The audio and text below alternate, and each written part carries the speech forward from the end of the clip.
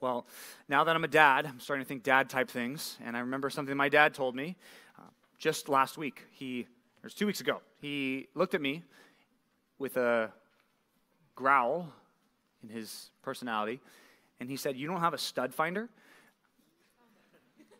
I'm like, "No, I don't have a stud finder." It's like, "Do you even know what a stud finder is?" So I know what a stud finder is, but I don't have one. It had the constant conversation. Have you ever had that conversation with your dad? Maybe if your dad's a handyman and you're not a handyman. That has been my entire life. My dad is a super handyman. He did everything. Like his first car, he built his own car when he was 16. He has a million tools. He's a tool for everything. He's got like 3 tool chests. His office is organized. His garage is organized. He doesn't do that work in the office, sorry.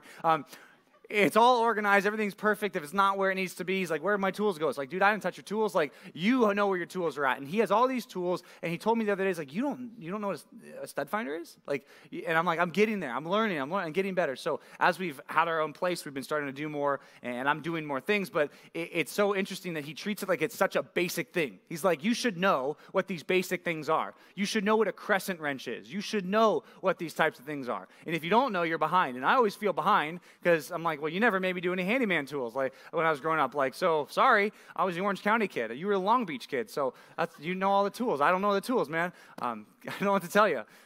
But it's such a basic thing, and now I'm learning, so I'm not as far behind as I'm projecting like I'm terrible with handy things. I'm not great. I can put together the IKEA furniture as long as there's instructions.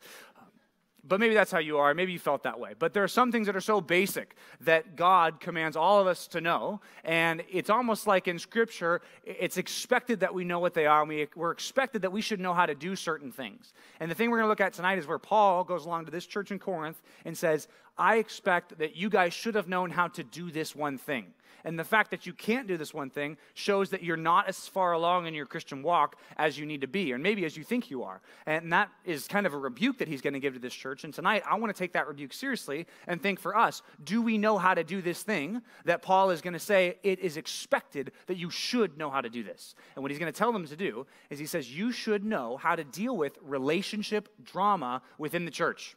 You should know how to deal with that. And if you don't know how to deal with that, you're behind in a certain way. So I want to check out this text, 1 Corinthians chapter 6. Please grab a Bible or grab a device and let's look at it together.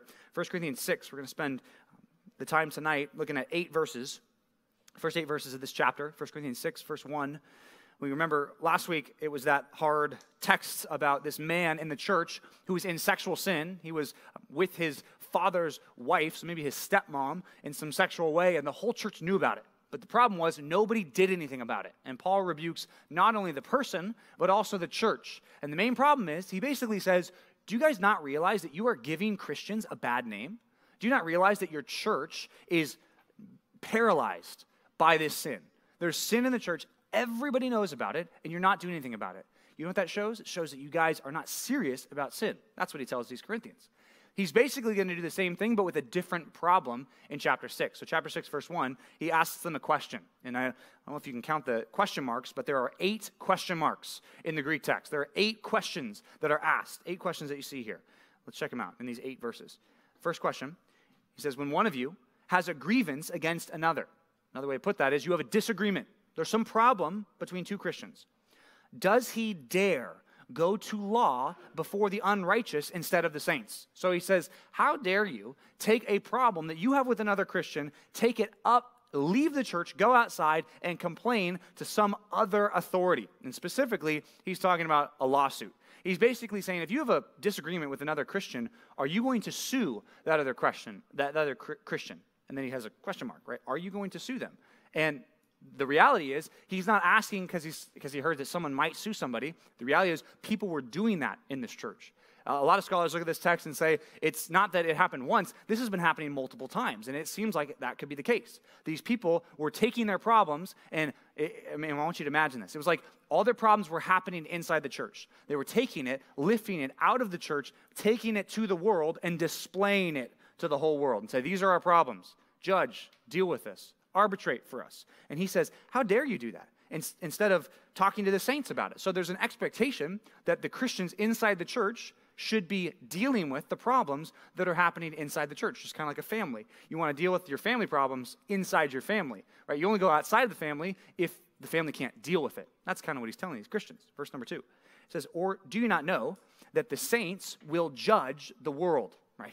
That's a big claim. He's saying there will come a day, and he asks them, it's like, you guys should know this. He says, don't you know that saints, you guys claim to be saints here in this church in Corinth, don't you know that one day you're supposed to be the ones judging the world? And you're thinking, what is that talking about? He's talking about his eschatology here. He's looking to the future. Right? We see in the Old Testament, the book of Daniel, that it says the saints will possess the kingdom with the Messiah figure. In the New Testament, that's even made more clear, that we're going to rule and reign with Jesus in his kingdom. So the whole point is, he says, you're going to have authority one day over groups of people to arbitrate. Okay, but here's the problem. You're not arbitrating the tiny little problems that are going on inside the church. You're going to one day be expected to do this big thing, but you're not even dealing with the little things in the church. He says, if the world is to be judged by you, are you incompetent to try trivial cases? He's calling the problems in this church trivial, which our relationship problems never feel trivial, do they? Or they feel like this is a huge deal. This is the end of the world. We need to have this dealt with. Well, he says they're trivial. Verse number 3, he says, do you not know that we are to judge angels? ? Right? Judge angels. What is he talking about, right? There's a lot of different views on this. I think the best view is that in this new world where Jesus is king, that it says in Psalm chapter 8 as well, that one day men will rise above angels, okay? Why? Because men are made in the image of God in a way that angels are not. Okay, so at this time right now, angels are more glorious than us. Okay, that's why if your theology says that when you die, you'll become an angel, right? That's wrong. You will never be an angel. You will always be a human being, right? Whether on this life or the next, you will still be human. But it says that right now, in Psalm 8, you are a little lower than the angels for now. But one day, you will rise above the angels because God has shown his grace on you as a Christian. Okay, so here's the point. He says, one day, you're going to rule and be in charge. But you can't deal with these small problems now. He says, how much more then the matters pertaining to this life? He's saying you got to learn how to have discernment in this life to deal with these issues. Verse number 4. He says, so if you have such cases, why do you lay them before those who have no standing in the church? I don't think he's talking about, a lot of people say, oh, well, he's saying, he's going to people in the church that aren't important. I don't think that's what he's saying. He says, why would you take these problems outside the church to people who are judges and magistrates out there? Which again, don't you see the underlying assumption for Paul? The underlying assumption for Paul is Christians are supposed to have the faculties to do this better than anyone else, right? The Christians in your small group should be better arbitrators of your problems than, the person who has a reality TV show, right? The person at a counseling desk out in the secular world, the person who's even a judge, the people in your small group, if they're in Christ, they should have more faculties. They should have more ability and more resources to discern right and wrong than even the outside world does. That is the underlying assumption that Paul has here. Verse number 4, he says, I say this to your shame. Remember, last chapter, he says, I don't say these things to you to be ashamed. That was actually chapter 4. He says, I don't write these things to you to make you ashamed, but to admonish you as beloved children. That was 4:14. Now he's saying, I do say this to your shame. Right? Before I was being nicer. Now Paul's getting a little bit more mean. He's like, look, you should be ashamed of this. Just like my dad says, you should be ashamed that you don't know how to use the tools, right? Paul says, you should be ashamed that you don't know how to deal with relationship problems in this church. He says, can it be that there is no one among you who is wise enough to settle a dispute between the brothers? Do you see how when there's problems in the church, Paul doesn't just say, hey, this person has a problem, you're in trouble, but everybody else, you're fine, right? That's never his attitude. His attitude is always, if there's someone with a problem in the church and nobody's dealing with it, not only is that person with the problem in the wrong, but also the people around them who didn't help, okay? So there's a communal responsibility that we have in Christ to take care of the people in our church. And what he says here is, it's like, is there no one smart enough to deal with this? Do you remember in the book of 1 Corinthians, the beginning part, what did these Corinthians claim they were? What was the thing they wanted to be known as? Right? One word, wise. They want to be wise. They want to be seen as lofty. Paul sarcastically says, hey, is no one smart enough, right, to deal with this? Is no one wise enough to deal with this? You should have been wise enough. That's what he says. He says to settle a dispute between the brothers. But, verse number 6, brother goes to law against brother, and that before unbelievers. Verse number 7, this is the most radical statement that he's going to make so far. This is something that we can take into our context, because you might be thinking, well, I'm not suing anybody. I'm not in any lawsuits. There's nobody who's suing me within the church. That's good. That's a good start. But this goes beyond legal matters. He says, to have lawsuits at all with one another is already a defeat for you.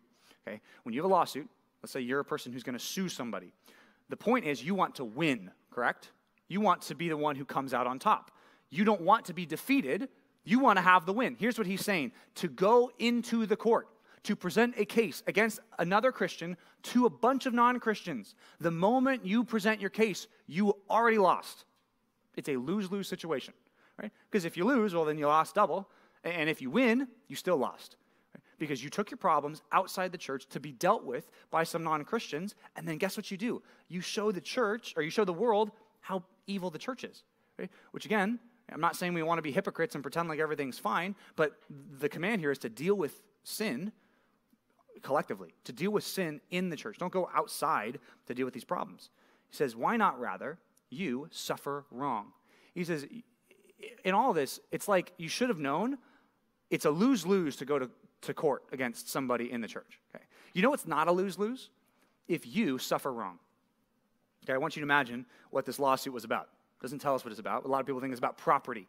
So, somebody, had property, maybe it's a family member. We don't know, right? But the point is, there's some legal matter which usually has to do with money, okay?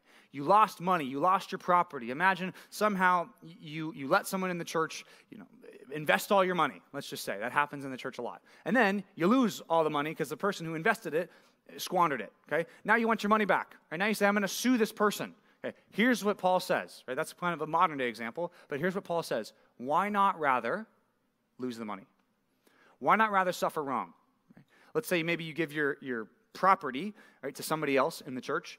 There's some kind of inheritance or whatever that you get from somebody. You give it to be managed by somebody, and they steal it, and they find a way to steal the property from you, okay? Here's the radical thing that Paul says, and I want you to listen to it and think, wow, would I really think like this? Here's what he says. Why not rather just lose the property? Why not rather just forget about it? It's over. Just lose. It might have been worth $3 million. Okay, it's done. See how that's whoa, $3 million though. You know what I could do with $3 million? I could set up. I could take care of my family. You could give a lot of righteous reasons to justify you breaking this text. Here's the problem. Right? He says it's suffering a massive defeat. He says, why not rather be defrauded?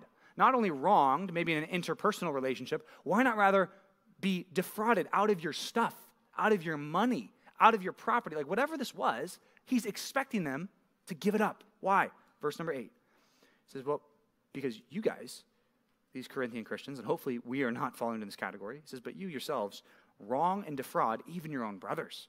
Right? I think right there he's probably mainly talking to the people in the church who were doing the lawsuit. Okay, I don't think he's talking to the people around the church, in the church that should have dealt with it. I think at that point, he's saying the people who are actually suing one another. What did you do? All right, well, one of the brothers probably stole and defrauded the other, and the other was trying to get it back.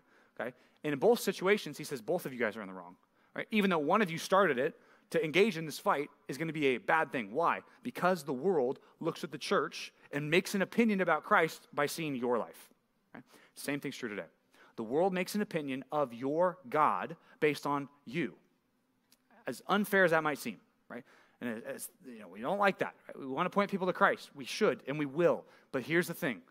The world gets an opinion about Jesus based on how you live, how you act. And here's what he's saying. When two Christians are fighting with one another and going to court against one another, it shows that they cannot deal with their relationship problems on their own. There should have been someone wise enough in the church to deal with this. So what should we make of this? Well, the big thing that we should take away is you and me, we need to learn how to deal with relationship problems in the church, right? The title of this sermon is called Solving Problems. I want you to be able to solve problems in your relationships, right? Even if it was something as big as dealing with money and dealing with property among two Christians. And although that doesn't happen that much, it does still happen in the church today. So I want you to learn, okay, how am I going to deal with problems when they come up? But more than that, I want you to learn how to deal with other people's problems, to be that arbitrator, to be that person that he says, who's wise enough to do this? I want you to raise your hand and say, I'm wise enough to do it. I've done it before. I've prepared for this. That's what I want you to think through tonight as we go through the sermon. So the first thing I want you to get, this is an overarching thing, but point number one is this. Don't damage the church's reputation with your sin. Don't damage the church's reputation with your sin. Now, it might not be money. It might not be greed. It might not be all those things, but it could be other things that you are accidentally or unintentionally or maybe even intentionally, but let's just go with benefit of the doubt here, maybe you are unintentionally, but seriously, damaging the church's reputation with your sin. Right? Remember, a lawsuit is public. That's part of the problem with all this. They took their sins public. They took their relationship problem public. It was like they posted it on their, on the board, so to speak. Think about all lawsuits now, right? They're public records. You can go in and you can read, you can hear, right? Think about all the big-time lawsuits that just got finished up in our country recently, right? You're watching the case. You're watching people present information. Like, you have a full view of what's going on there. Right? That's the problem. If we take our problems and, show it to the world and say, hey, here's all the relationship problems, right? It'd be like this. It'd be like if I came up here and said, I've got a massive problem with my wife. Massive problem. Me and my wife are not getting along, and we're not getting along. She has a massively bad attitude. Just terrible attitude, right? That's how you know it's not true, right? She's got a terrible attitude all the time. Horrible attitude. What am I supposed to do? I can't take it. I can't deal with it anymore, okay? You'd probably be like, okay, Pastor John, don't tell us this, please. This is uncomfortable, right? 2, if that's true, I'm not the person you should be telling that to. Maybe you should, deal with this on your own. Like you're the husband. How about you kind of deal with this? Or go to God or pray about that. What are you going to tell me to do? You probably say it's inappropriate for me to mention it in the first place, which, again, this is all hypothetical. The girl's never had a bad attitude. But I just want you to imagine, if I did that, you would have a visceral reaction. You'd be like, oh, that's weird. Don't do that. That's wrong. You're airing out your dirty laundry. That's the whole point, right? That's what these Christians were doing. Now think, well, have I ever done that? Have I taken my problems, right, that are happening between me and another Christian, and am I using non-Christians as a sounding board for my problems with Christians? Okay? And if so, right, what are you communicating to those non-Christians? That's what Paul's getting at. Because, guys, we can't do that. It's a family issue, right? If me and my wife are having a problem, right, I'm not going to come tell you about it. Hopefully not. If it got bad enough, yeah, I might seek help, but at least I try to deal with it on my own, right? Hopefully you think that way too, in your family, right? You can imagine, right, if you had, teenage kids, right? That's the scariest thing, right? I'm starting to think about Eden as a teenager. It's freaking me out. But yeah, teenage kid, right? And she didn't like something that was going on in the household. If she went to, the Brodies and said, hey, I don't like what my mom and dad are doing, the Brodies hopefully would say, well, talk to your mom and dad about that, right? That's a family issue, right? It's not for my ears to arbitrate. It's not for me to arbitrate, right? It's the same idea with the church, right? There should be people, and again, that's why hopefully as you gain relationships in this church and as we're growing together, we're all getting better at this together. That you, through some good experiences and through some bad experiences, learn how to arbitrate problems for the next time. When someone less mature than you comes along, or maybe you're serving in the junior high ministry or high school ministry or whatever, and you got people that have problems, how do you arbitrate that? Right? Well, the first thing that we need to recognize is we can cause some damage to our church's reputation if we air out our sin to the world. So I want you to think, how do I deal with this sin? Right? How should they have dealt with it? I want to give you 4 quick little subpoints here, 4 little steps on how I think best to deal with conflict in church. What do we do? Well, first of all, I think the first step, obvious one, but I think you need to pray to have the right heart, okay? Pray to have the right heart. Okay, 2 verses for you on that. James chapter 4, verse 1. We'll start there. James chapter 4, verse 1 says, what causes quarrels and what causes fights among you? Okay. Sounds like it's going to be helpful for us as we understand quarreling and fighting. James says, is it not this, that your passions are at war within you, right? We have warring passions, right? That's why you have gotten into fights with people, because you want stuff that you don't have, or they want stuff that they don't have. And now you're in conflict. Then he says, you desire and you do not have, so, he says the worst sin here, you murder, right? That's the height. If you really want something, you don't have it, like Cain and Abel, right? You murder. Like David and Uriah, right? You murder, okay? He says you covet and you cannot obtain, so you fight and quarrel. And then he says, you do not have because you do not ask.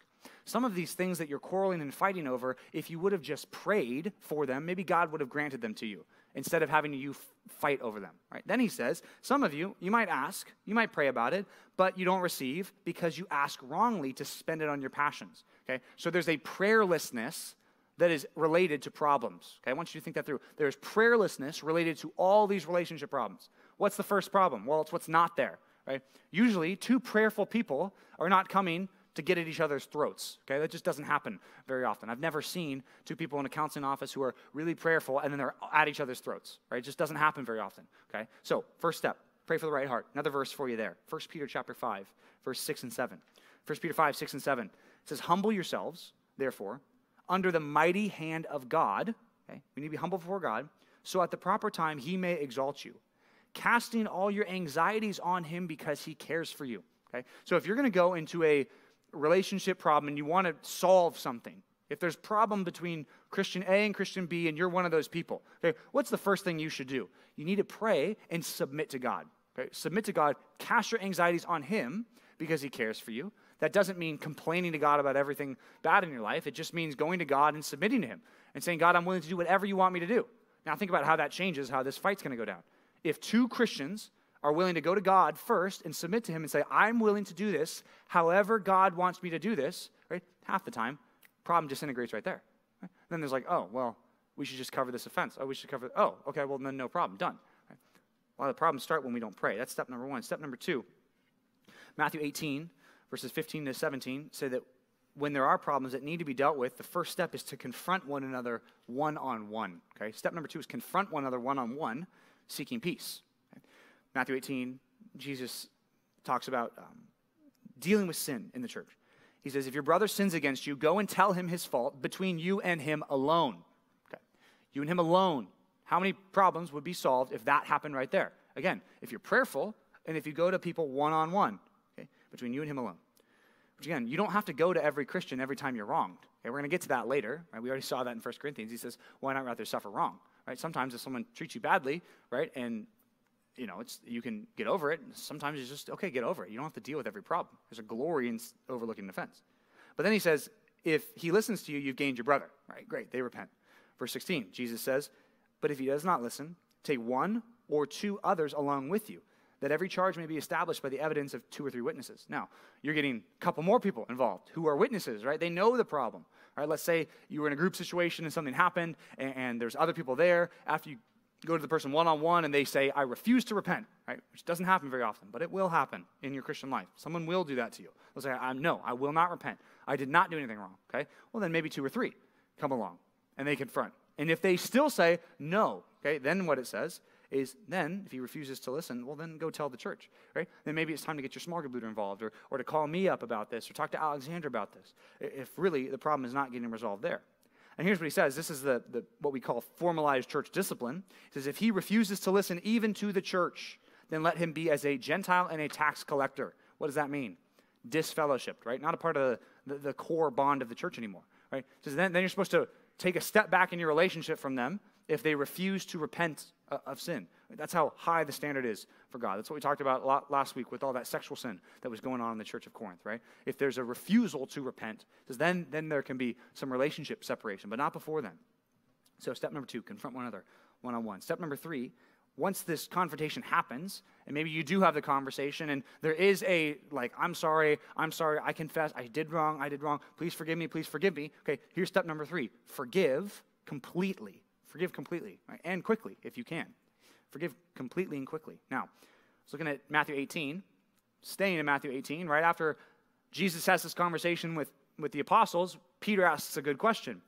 He says, Lord, how often will my brother sin against me and I forgive him?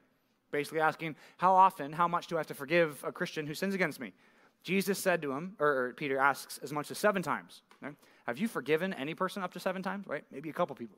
Maybe only family members or really close friends. I bet you haven't even gone through this step with hardly anybody 7 times. Maybe a couple of you have with some people close to you. But most of us, I can't think of anybody that I've had to do this with 7 times personally. It just hasn't happened for me. So I haven't even hit Peter's number. But Jesus takes Peter's number and multiplies it. He says, no, not 7 times, 77 times. Right? Then I'm like, whoa, 77 times? I'll never hit that number. Exactly, okay? You're supposed to forgive. And then he goes into this parable that you know of as the parable of the unforgiving servant. You know that parable? Jesus tells this parable. He says there's a person that was forgiven a massive debt, millions and billions of dollars, a debt that they could never repay. And then, after they're forgiven all that debt, someone owes $600 or $700 to them, and they take him to court for it. Because after that happens, they got so mad. The master who forgave the big debt got so mad because he said, I forgave you so much. a debt you could never repay. And yet you are holding this other person to a small, insignificant, or even using 1 Corinthians 6's word, a trivial amount, small amount. Even though it's $600, $700, it's a lot of money, right? That's not a trivial amount, but it is compared to what you've been forgiven. And Jesus says that person's going to be cast out. He says, so it is to anyone who does not forgive his brother from his heart. Right? So forgiveness, that's the next step. Right? Another verse for you on forgiveness, Ephesians chapter 4, verse 25 to 27. These three verses talk about forgiving fast. He says, in this church community, says, let each of you speak truth with his neighbor, for we're members of one another. Right? That's why it doesn't make sense for you to lie or cover up with other Christians, because we're supposed to be members of a body, Christ's body. And he says, be angry and do not sin, and don't let the sun go down on your anger, and give no opportunity to the devil. So this court case, great opportunity for the devil, right? Because the sun went down on the sin over and over and over again, right? You could see that picture, right? If you're angry at somebody, right, and there's a problem, don't let the sun go down, right? It's figuratively and metaphorically and literally, sometimes if it's during the day, someone wrongs you at night, you don't have to wait till the next day to do this, right? You can do it immediately, but the point is, do it quickly, right? If there's a problem, forgive and forgive quickly, but get it over with. That's step number 3. So step number 1, pray. Step number 2, confront. Step number 3, forgive. Step number 4 might be the hardest one of all. It's this: don't complain afterwards. Don't complain about the person afterwards. Problem is, complaining shows that you have not really forgiven them of the sin. Complaining about a person, saying, well, did you hear that this person did this? Well, this person did that. Well, this person did that. Well, it's complaining, right? Philippians chapter 2 says, do all things without grumbling or disputing. Philippians 2:14. Do all things without grumbling or complaining. And if you know verse 15, it's directly connected to what 1 Corinthians 6 has been talking about. It says this, that you, so don't grumble or complain, so that you may be blameless and innocent children of God without blemish. So you be pure, you be holy, in the midst of a crooked and twisted generation, okay? So that you will look different than the world. Because you know what the world does? They complain about everything, right? When you were in school, what did you do with homework? You complained about it. And teachers. And when you were in college, you complained about your professors. And now people complain about their bosses, right? If you are the boss, everyone complains about you, right? Except for Sabrina.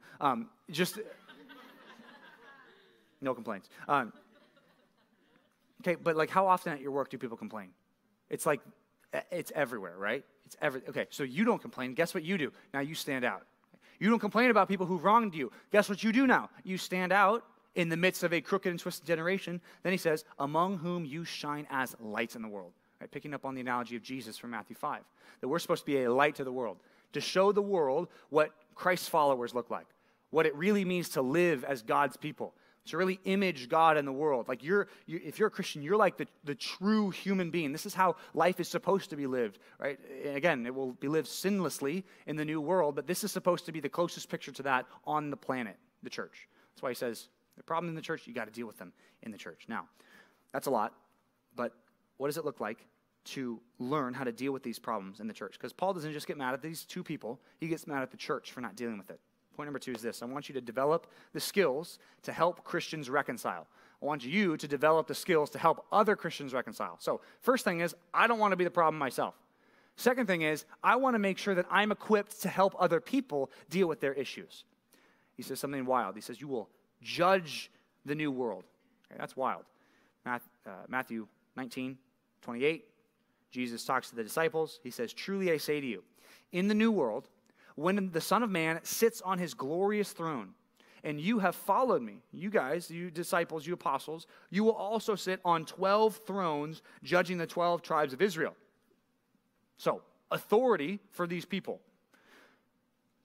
Paul says, all the saints, you will have some level of authority and role in the new world. Right? Remember, the new world, what I'm talking about is not cotton ball clouds. I'm talking about when Jesus comes back, and we're living on a real planet where you will have real hands and fingers and eyeballs and ears, and you'll really eat food, and you'll really travel, right? Maybe quickly like Jesus did, but you'll travel, right? You'll have a job, an occupation. You'll have some semblance of family, although it's not the same as here on this planet, right? You'll have some tribal designation, right? Which, because he says every tongue, tribe, and nation, right? There's some type of, difference. We're not all going to, wear white robes the entire time, right? You will have a real new life in the new world, okay? So picture that.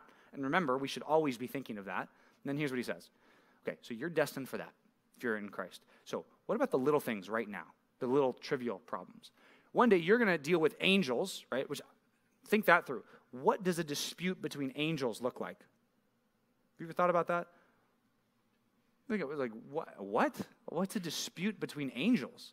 Like, what does that even look like? Right? How should we give glory to God more, this way or that way? Like, seriously, think about it, right? That's a really weird thing if you really start to think about it. What does it look like for you one day? Like, who are you to sit and judge angels, right? That might be how you feel, but Paul says one day as a saint you will do that. Okay, so what does that mean? Well, you're going to be dealing, and think that through, with problems where there's no sin involved. It's the decision between what's better and what's best, okay?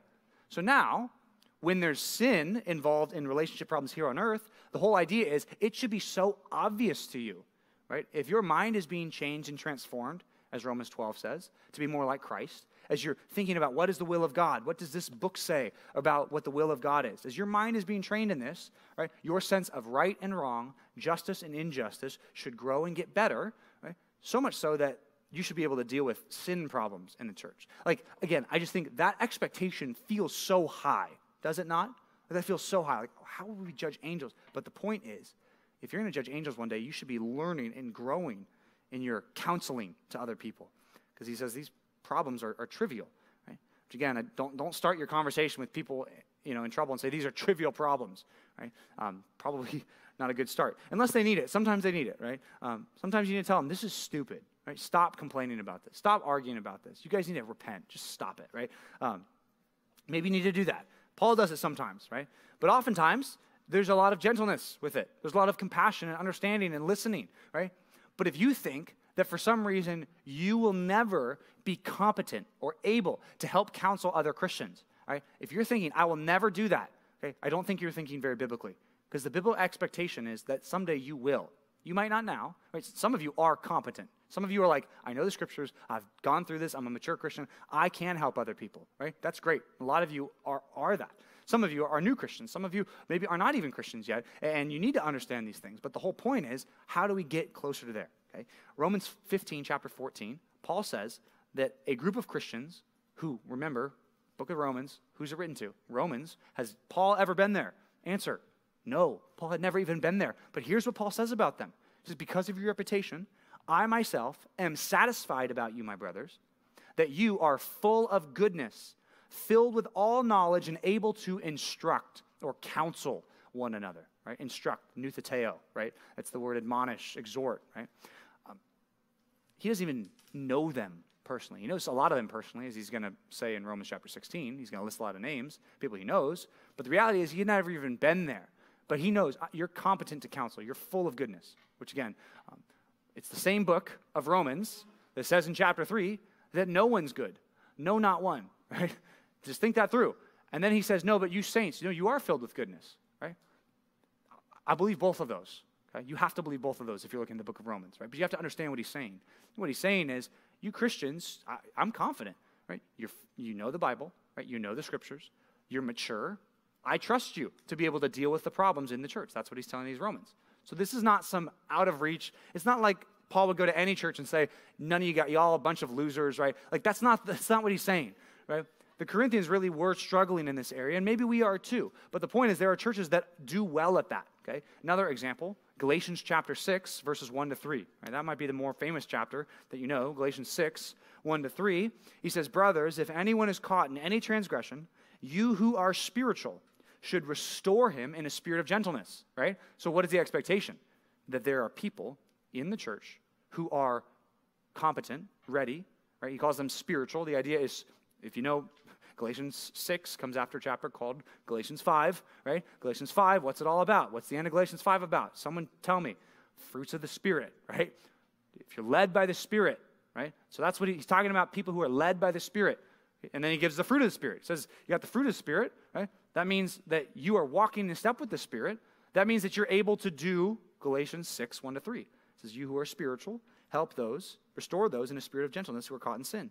Then he says, keep watching yourself. Make sure that you aren't tempted. Because a lot of times, you help someone through a certain sin, guess what Satan goes after you with?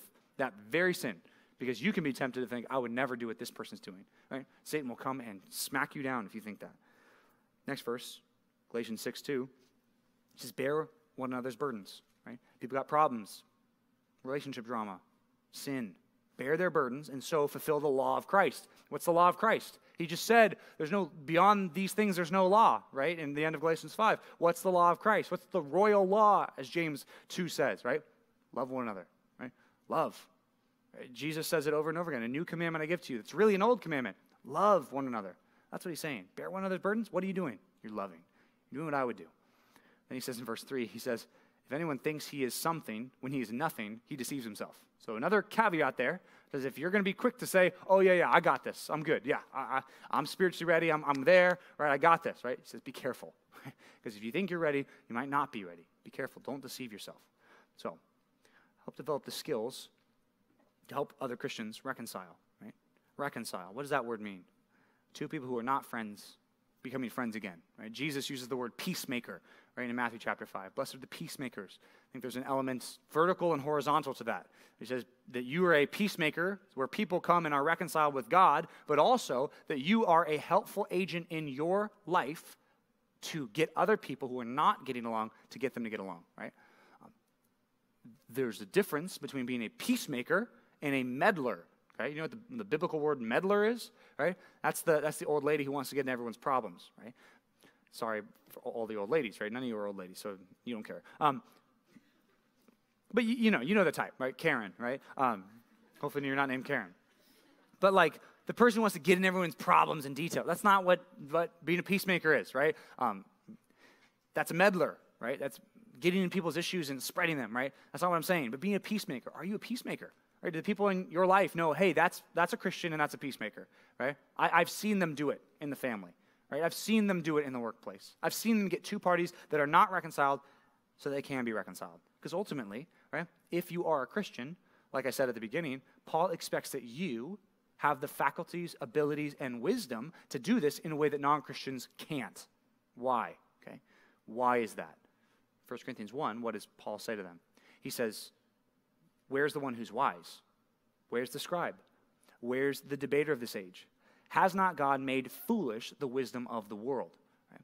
You understand that if you want to seek arbitration between you and another person, you're not going to find better help outside the community of Christ. Right? I mean, think that through. If you're thinking, well, the people in my life, they don't know what they're doing. Right? Christians are terrible at helping people solve problems. I'm going to go to non-Christians. Right? Just want you to know, warn you. Paul says don't do that, but even more than that, here's why you shouldn't do that, because there's not that wisdom that you have with mature Christians, right? Which is why if you do have problems, I would advise you, seek someone who's more mature than you. Don't seek someone who's less mature, right? So you can get the result that you want, right? So that you can manipulate someone into taking your side. It's not what I'm saying. I'm saying find a mature Christian. If there are real problems between people, even in this group, or maybe in your small group, okay, here's what you need to do. Find a more mature Christian and take the problem to them after you've dealt with it one-on-one. Hebrews 5:14 says, solid food is for the mature, for those who have the powers of discernment trained by constant practice. Okay, think that through. Trained by constant practice. That's what this is going to take.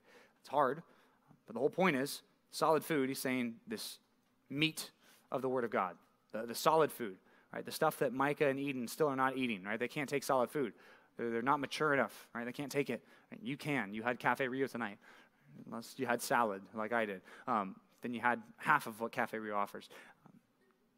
Point is, right, you can eat solid food. You're mature enough, right? Those babies can't. Why? Well, because you're older, developed, right? Here's what he's saying. Christians should be able, after constant practice, to deal with these relationship problems. So, we need to do that.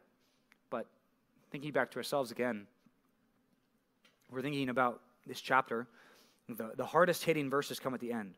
1 Corinthians 6, 7, and 8. To have lawsuits is a lose-lose. And when you take your problems outside the church, you've already lost. Okay? Even one step further, I think if you take all your problems and publicize them, right, which I think is the whole point of the problem with the lawsuits. Right? He's not saying you shouldn't have sought arbitration. He in fact says you should have sought it. You just should have sought it with the saints, not with the non-Christians. Okay? So the problem is not in seeking arbitration. The problem is where you took it. Okay? It's where you took the sin. You shouldn't have taken it there. If we think about what he says next, he says, why not rather suffer wrong? That is a radically different mindset than most of us have. I want to challenge you with that. The mindset you probably have when you're wronged is, I want justice, right? You have that feeling. I want to pursue a defense of my rights, okay? Those are all good things in legal jargon, right? This is good, right? Yeah, we're Americans, right? We want to seek and defend our rights, okay? Just want you to hear this. Right? What does he say? He says, why not rather suffer wrong? Why not rather be defrauded? He says the opposite thing than what we're conditioned to think. Okay? Now, take this back to relationship problems. Okay? If you're the one who's hurt by something, it's unfair, someone treated you poorly, okay? If that's true, okay, instead of taking your problems outside the church, taking them and sounding them to the non-Christians in your life, here's what he says. It'd be better for you to suffer wrong. Because Jesus, hopefully, has prepared you for that. Hopefully, as you've read his word and thought about his life, he's prepared you for what it looks like to suffer unjustly. Right?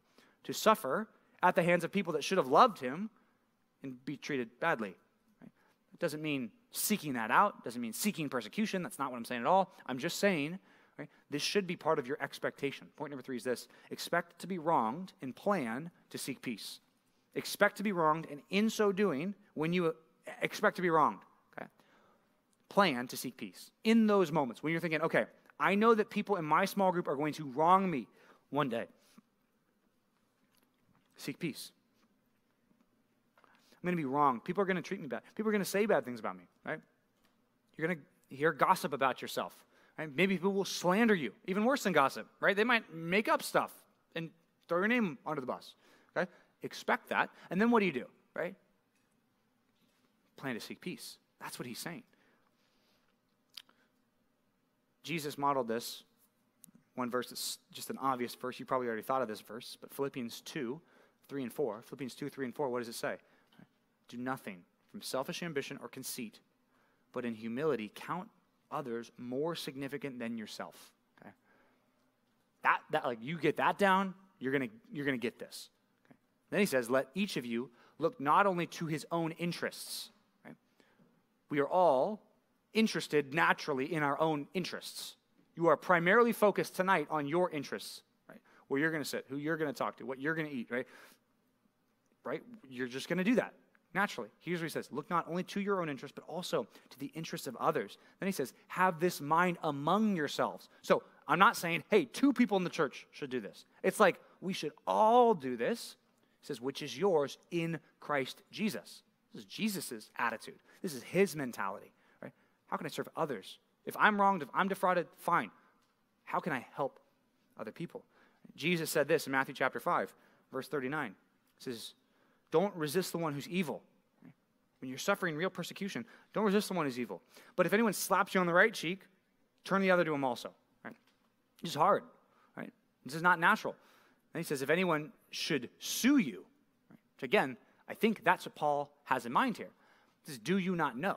It's like, the words of Jesus, the Sermon on the Mount, I mean, that had to be what they're talking about all the time. Right? Even if the book of Matthew hadn't been finalized at that point, which I think it probably was finalized at that point or around the time the book of 1 Corinthians is written. But even if it hadn't, you know that they were talking about what Jesus taught. Jesus taught the themes of the Sermon on the Mount all the time. You know that in the teachings of Jesus that they were sharing with one another, you know it had to have come up multiple times. Right? Well, if anyone sues you legally and takes your tunic, right? They sue you for your tunic. Here's what he says, let him have your cloak as well, right? Wants your undershirt, give him your jacket too. Why? How? Well, it says, if anyone forces you to go 1 mile, go with him 2. Give to the one who begs from you. Don't refuse the one who wants to borrow from you. It says, you've heard it said, love your neighbor and hate your enemy, right? That was a Jewish thing that people said that was wrong. It says, but I say to you, love your enemies and pray for those who persecute you. Right? That should be the attitude that we have towards those who are wronging us. It's so easy for us to adopt the opposite mentality. Right? In Luke, the way Luke records this teaching, right, which might have actually been a different time, you can get into that later, but he says, love your enemies and do good to those who hate you. Bless those who curse you. Pray for those who abuse you. To the one who strikes you on the cheek, offer the other also. And the one who takes away your cloak, don't withhold your tunic either. Same idea, right? Just tunic and cloak flipped, right? Same idea there. Jesus not only taught that, he also modeled that. If you think of 1 Peter, he says that It's a precious thing in the sight of God when one of his people suffers unjustly. Right? It's like God looks at that and has a special care when as Christians, when you and I suffer unjustly. It's a gracious thing in the sight of God. It says, for to this you've been called. Right? This is what you signed up for when you became a Christian. You surrendered some of your rights when you became a Christian. That was part of the cost. Because Christ also suffered for you, leaving an example so that you may follow in his steps. What does it mean to follow in Jesus' steps when it comes to being wronged? It means not always seeking justice. And you might say, well, that doesn't make sense because God is just. I care about justice. I want to see justice in the world. Okay? Remember what Paul said in Romans chapter 12. Romans 12:17. Repay no one evil for evil. Right? Because that's basically what this lawsuit was. It's like, you did me wrong, now I'm going to do you wrong.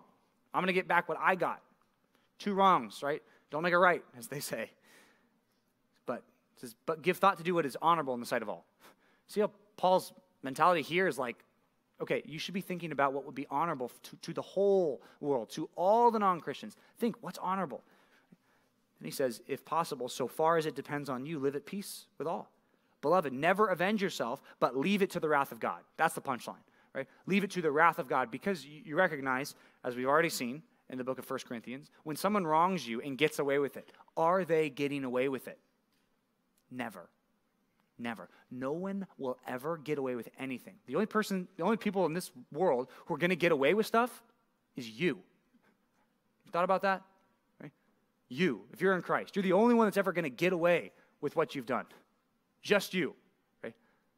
The outside world is going to be judged. Right? You recognize that. Revelation 20 is very clear. According to what they have done. Right? So it's not some general bleh judgment from God that he just pours out on everybody equally, right? There's going to be a very careful exacting of justice that God will bring one day from everyone. And if you are hidden in Christ, remember who pays for your sin. Jesus. Right? Jesus pays for your sin. Jesus has righted all the wrongs in your life. Right? You've been forgiven. A lot of the people who wrong you, you might say, well, I'm thinking of non-Christians now. I'm not thinking in the church. I'm thinking of people outside the church, right? Just remember, when they wrong you, what's happening, right? They are, what Romans says, storing up judgment for themselves, okay? So you can sit and stew and say, I need justice now, or you can recognize the truth that God will judge them in a way far worse than you could ever bring justice. Right? All the justice that you see in this world, whether it's good or incomplete or evil, it's all minimal, right, compared to what God will do. It's hard. What if I lose stuff, right? Paul's literally telling this guy, lose your $1 million house, lose the inheritance, whatever this is, give it up. Okay? That's hard to do if you don't trust God, right? If you think that you are the manager of all your stuff, if you think that you earned all your money, if you think all the stuff that you have belongs to you, that is a very hard thing to do. But if you recognize, as the Bible so often teaches, that God will take care of his people, even when they're wrong. And furthermore, even if you had everything taken away from you, because now you have the body of Christ, you'll be taken care of. You'll be okay. Even if you're not okay. As Hebrews 10 says, right, the Christians there, they joyfully accepted the plundering of their property, because they knew they had an abiding inheritance, something lasting, that's better than money or even a reputation, right? Because a lot of the stuff that we're talking about today doesn't have to do with money. It doesn't really have to do with lawsuits. It has to do with, this person wronged me. This person messed up my reputation. I need to be vindicated before everybody, right? That's probably the more common problems in a group like this. It's probably not you guys suing each other for not Venmoing each other for coffee, right? It's probably not what you're going to court about, right? Probably more about relationship problems. The reality is we should do what Jesus told us to and seek first the kingdom of God. Right?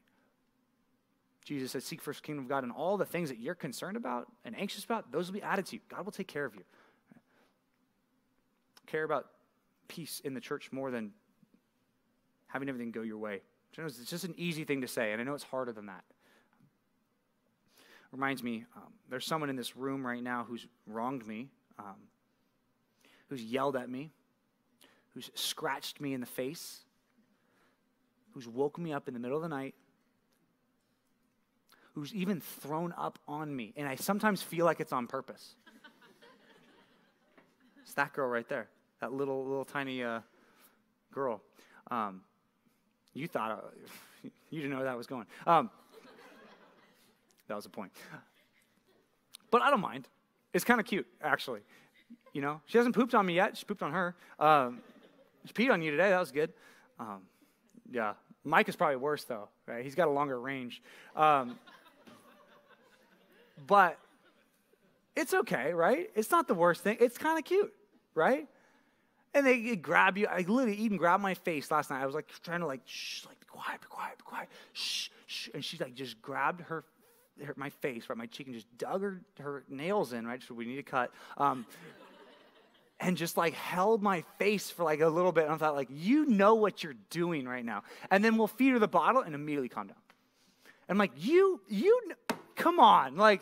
You're a complainer, man. That's bad. But you know what? Every time she does it, there's this part of me oh, that's really funny. That's cute. It doesn't matter, right? I love her too much to be upset at her. She doesn't really know what she's doing. It's not a totally fair comparison, but my love for her surpasses my desire for justice with her. Obvious, right? There's a question for you. Does your love for your brother surpass your desire to have every wrong righted with your brother? Does your love for the person sitting next to you surpass your desire to have everything that goes wrong in your life righted in this life? I'm not saying you should start to adopt some baby love for the people around you. That would be really weird. But I think if you loved one another more, and if I loved you more and you loved me more, that as a Christian community, we would do a lot better at getting through problems like this. And that's really the ultimate solution, right? It's to love like Jesus loved, right? And if we love like Jesus loved and we looked at his example and what he taught us, we're going to do well with this. So we're going to not talk about this in small groups because I left you with 8 minutes. Guys, I am the worst at timing. Forgive me, please. Don't hold it against me. Now you have to not hold this against me because we just preached about this. But here's what we're going to do. For a couple minutes, we got 2 questions. I want to talk about this in your tables. We've got 2 quick questions. But your tables are big enough. I want you to talk through this, but let's pray before we get into this. Let's pray that God would help us seek peace. God would help us with these relationship problems, and further that we would be better reflections of Christ in this world because of it. Let's pray. God, please help us with this. Goes against our flesh, goes against our selfish desires to have every wrong righted, to always be in the right, to get back at others.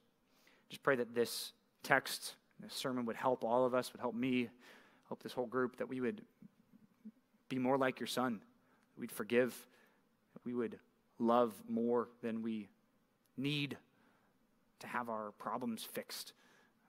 I pray that we would be helpful counselors to others. Please help us all get there. Pray that we all get better, more competent to encourage and counsel one another. Please help us with that.